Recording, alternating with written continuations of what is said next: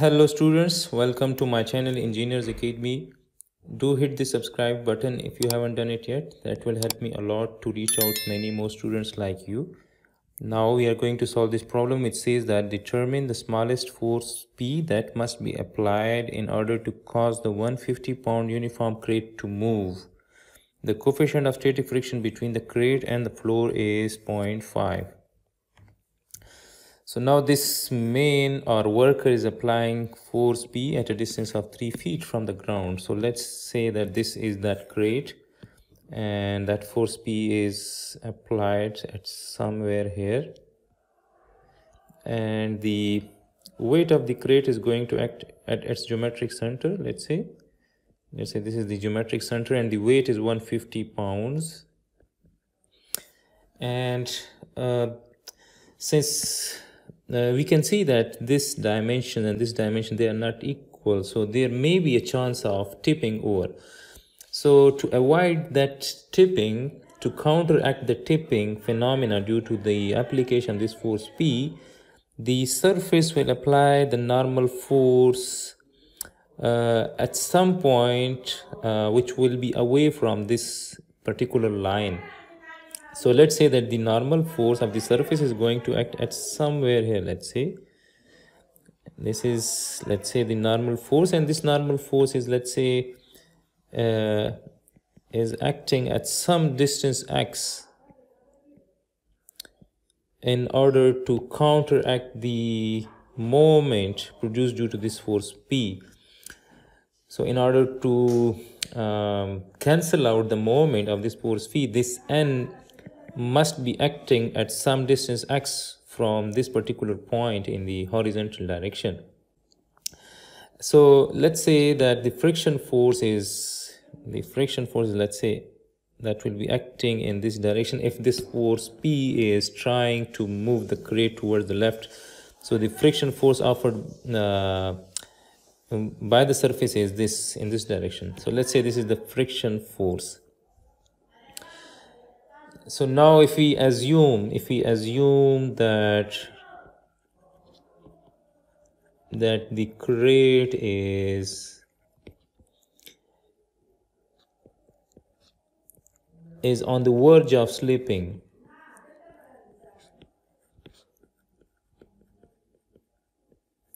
so if the crate is on the verge of slipping, then the surface will offer a maximum friction force, and that maximum friction force is always equal to mu s, that is 0.5 times n. The surface can offer this much friction. So we can say that if for this assumption this force F must be equals to 0.5 times n. So let me write that is 0.5 times n.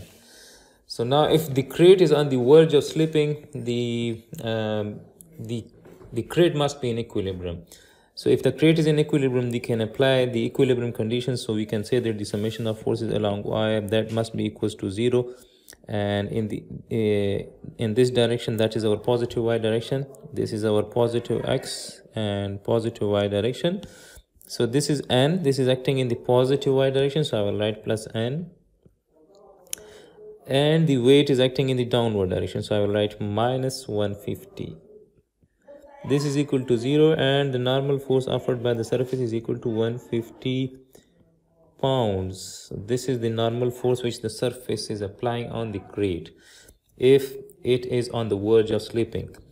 Now the summation of forces along x must be equals to 0 if the crate is in equilibrium. Towards the right is our positive x direction. So this force F is acting in the positive direction, and this is equal to 0.5 times n. So I will write 0.5 times n. N is 150. And this P is acting in the negative x. So I will write minus P, and this is equal to 0. So from this we can say that P is equal to 0.5 times 150. And this gives me P equals to 75 pounds. So now if the crate is on the verge of slipping, this is that minimum force P which is required. And let's say now if this the resultant normal force, if let's say this is acting at some point O here, let's say if it is acting at some point O, So if our assumption is right, if this assumption is right, then the summation of moment about this particular point O must be equals to 0. So the summation of moment about point O must be equals to 0, and the counterclockwise moment is positive. So now as we can see that this P force is producing the counterclockwise moment about that point O. So we will write P, and the moment arm of this force P from that point O is 3 feet. That is the perpendicular distance. So we will multiply this with 3, and it is producing the counterclockwise moment. So we have to write plus. And this weight is producing the clockwise moment. So I will write minus 150, and the perpendicular distance of this 150 Newton force from that point O is this distance, which is x. So I will multiply this with x, and this is equal to 0.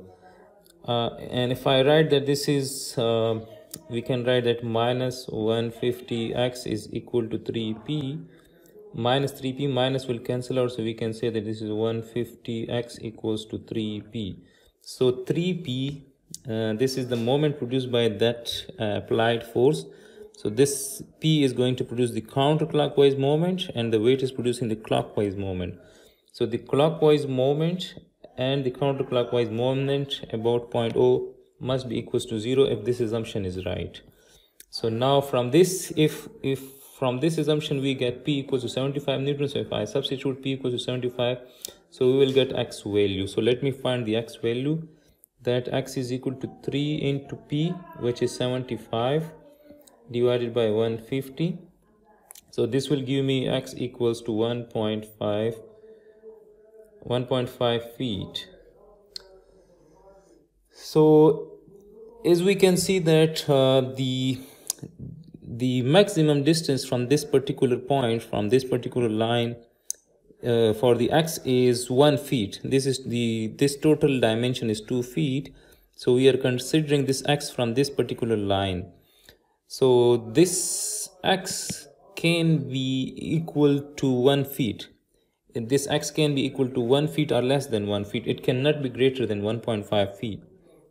This x cannot be greater than 1 feet. Let me write that x can be less than equal to 1 feet.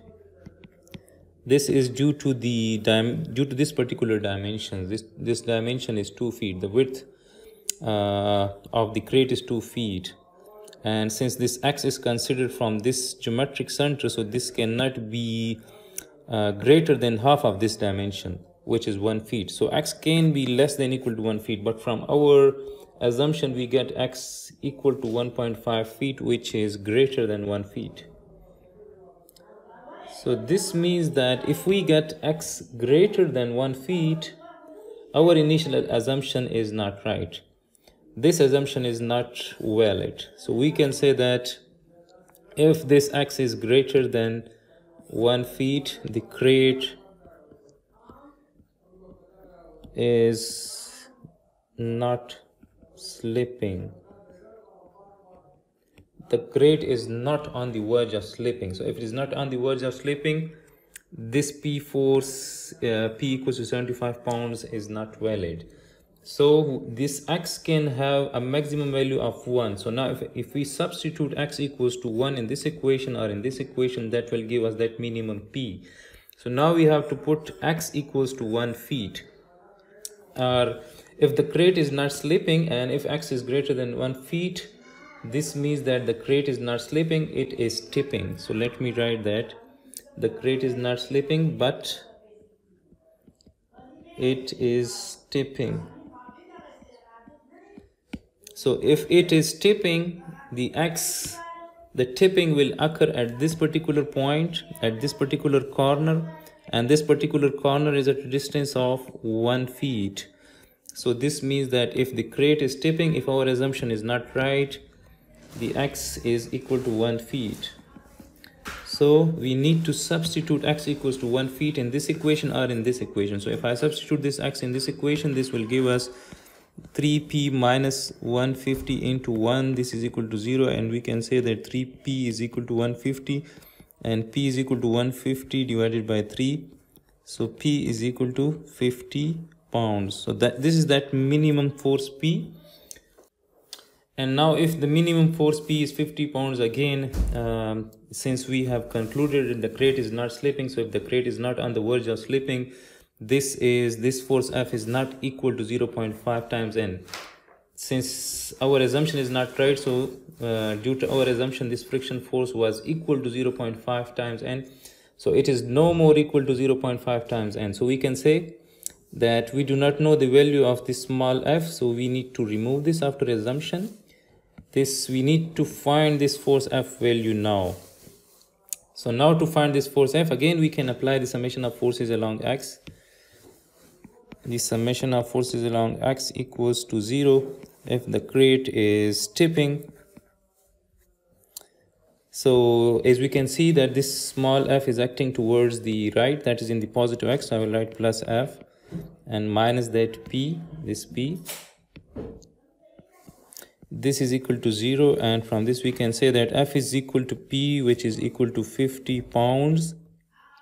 And now as we know that the maximum friction that the surface can offer is equal to 0.5 times N. So let me write that F max is 0.5 times N. N is, we know that N is 150, that is equal to 75 pounds. So now when the crate is tipping, the friction force that is offered by the surface is 50 pounds, which is less than F max. So this small f, which is 50 pounds, is less than that F max, which is 75 pounds.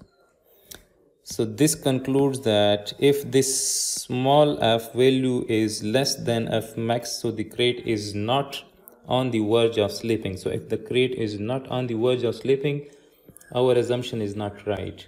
So from this conclusion, we have further came to the mathematical conclusion that for minimum P equals to 50 pounds, the friction force is 50 pounds, that is less than the maximum friction that the surface can offer. And if this F is less than that maximum friction, so the crate is not on the verge of slipping.